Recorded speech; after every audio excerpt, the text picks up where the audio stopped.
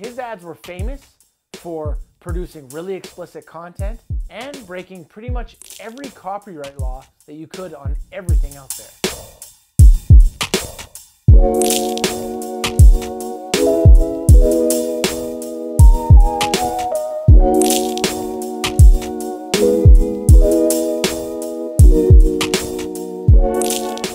What's up guys, my name is Levi. This is Shred Shop connecting you to skateboarding, and today we're going to talk about 14 things you didn't know about World Industries. In this episode, we're going to cover the start of the brand, offshoot companies, controversial ads, and so much more. Make sure you guys stay tuned until the 14th point, our favorite point. It is juicy. Steve Rocco. Steve is a world champion freestyle skateboarder, and by the late 70s, he's winning almost every single skateboard competition he goes into. At this time, Brad Dorfman decides to kick him off Sims because he is a pain to deal with. Since he was a freestyler, he was one of the very early on street skaters, taking his tricks and his style right to the streets. Rodney Mullen.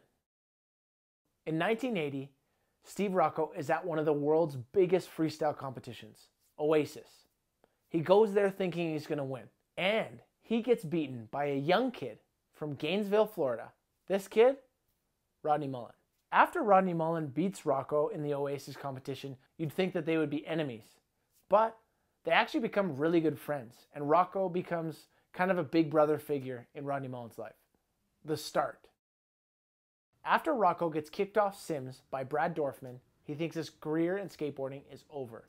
After that, Rocco meets up with Skip Engblom, who owns Santa Monica Airlines, which is SMA, a very famous skateboard company. Rocco starts telling him about his problems. He then goes on to say you should start a board company and starts showing him the basics. Skip shows him where to get skateboards made, where to get them printed, and which shops that he should sell them through. Rocco takes his credit card. He buys as many boards as he can for $6,000. 3 weeks later, he has sold them all. He has $12,000 in his pocket now. At that time, he decides to call the board brand that he is building World Industries because it sounds like some big evil corporation. Next, he takes his 12 grand and he goes and he makes a ton of shirts. He takes those shirts to the shops and says, listen, World Industries has shirts now. You guys got to buy these things. No one buys any of them. At that point, the company is about to fold. Then he decides he's not defeated. He borrows $20,000 from a loan shark investor named John Kirby. After this, he is just scraping by. He really needs to borrow money just to pay off some of his loans and his debts. At this point, Rodney Mullen cuts him a check for $6,000 to help him with the problems. Because of this $6,000 investment, they became business partners. At this point, Steve Rocco decides to place his bet on street skateboarding. So he builds World Industries around street skating. And because none of the other brands cared about street, he was able to build an all-star team. Under the World umbrella, he had team riders like Jesse Martinez, Jason Lee, Ron Chapman, Jeremy Klein, Nadas Kopis, Daewon Song, Jovontae Turner, Shiloh Greathouse, and Mark Gonzalez. Early on, Mike Vallely and Rodney Mullen decide to leave Powell and Peralta and join forces with World Industries. The ads.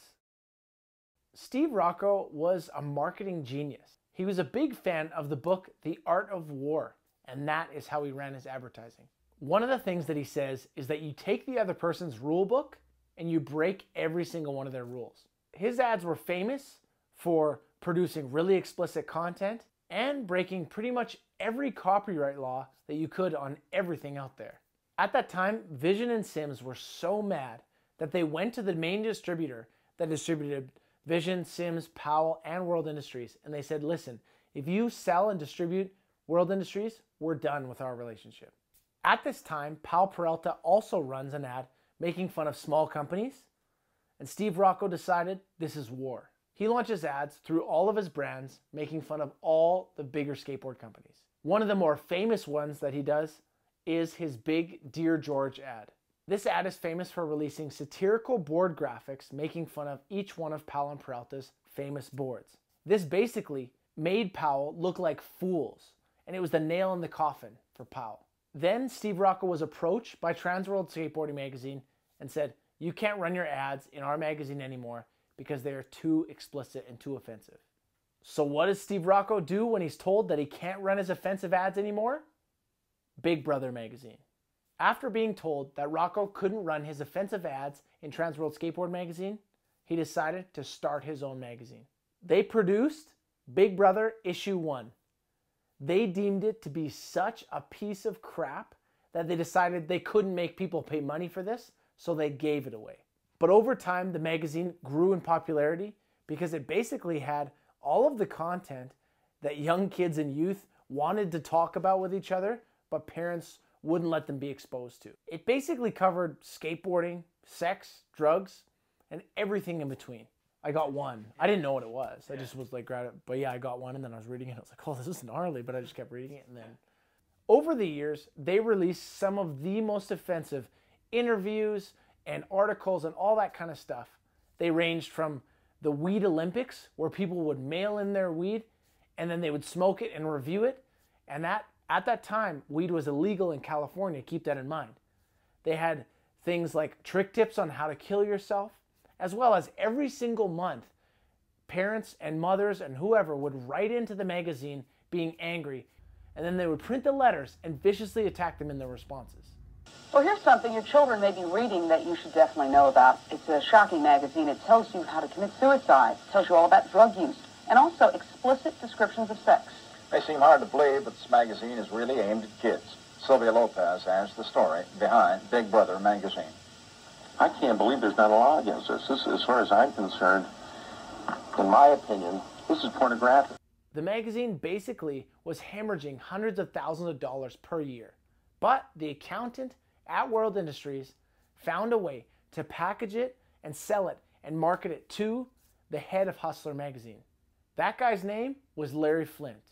Flynt liked this magazine because it was pushing the boundaries on the First Amendment and free speech. They also made videos at the magazine. Some of these videos gained so much momentum that they became the hit TV show Jackass. Offshoot companies. Because Rocco hated how he was treated at Sims, he was very quick to hand off other companies to his friends so they could build their own brands. Under the World Industries umbrella, he started Blind Skateboards with Mark Gonzalez, dubbed Blind because it is the opposite of Vision Skateboards, 101 Skateboards with Natas Kopis, Plan B with Mike Ternasky. This is a graph from Skateboarder magazine that shows all of the offshoot companies that were created under World Industries umbrella. Videos. World Industries over the years put out tons of good video content. They put out videos like Rubbish Heap, Love Child, and New World Order.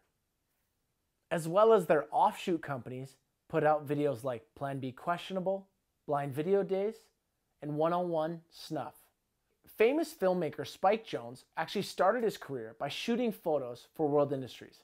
Then he started his filmmaking career when Steve Rocco approached him and gave him his credit card and said, go buy some camera gear and make us a video.